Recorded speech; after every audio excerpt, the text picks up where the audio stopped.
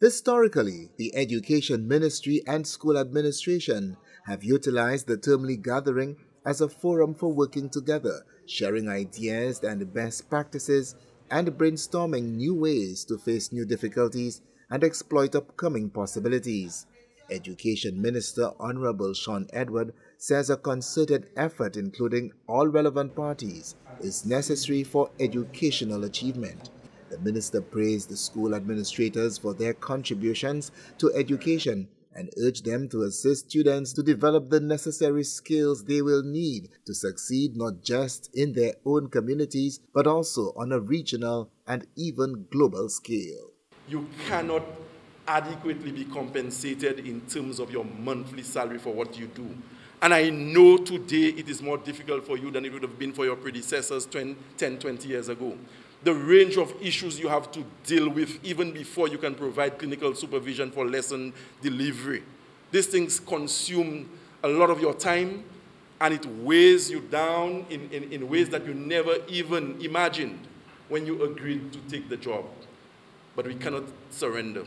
Minister Edwards says a principal's position is even more critical now than it was ever before. The minister has stated that a secure school environment is essential for quality education as the school climate recovers from the effects of the COVID-19 pandemic. Another threat to the education system emerges in the form of gun violence. Whatever obtains in the wider society will invariably infiltrate the school system.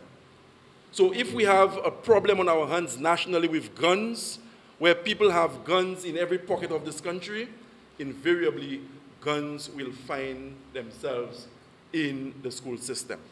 But that does not make it acceptable. Acting Deputy Chief Education Officer Beverly Diodoni says school supervision is continuing to pursue its transformative agenda as it seeks to foster a culture of excellence, equity, and continuous improvement. Education, she says, has been confronted with new technologies, evolving pedagogies, and diverse student needs, which require a shift in mindset and embrace of these new realities.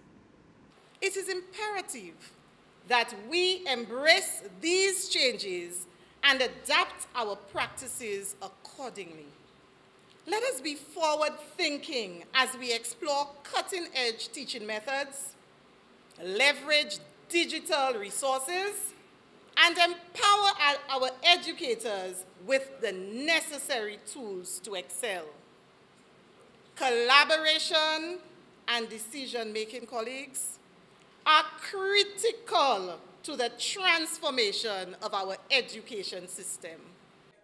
Ms. Diodoni says collectively stakeholders in education have a wealth of knowledge and experience that can help make sound judgments and formulate sound policies to take the sector into the next decade.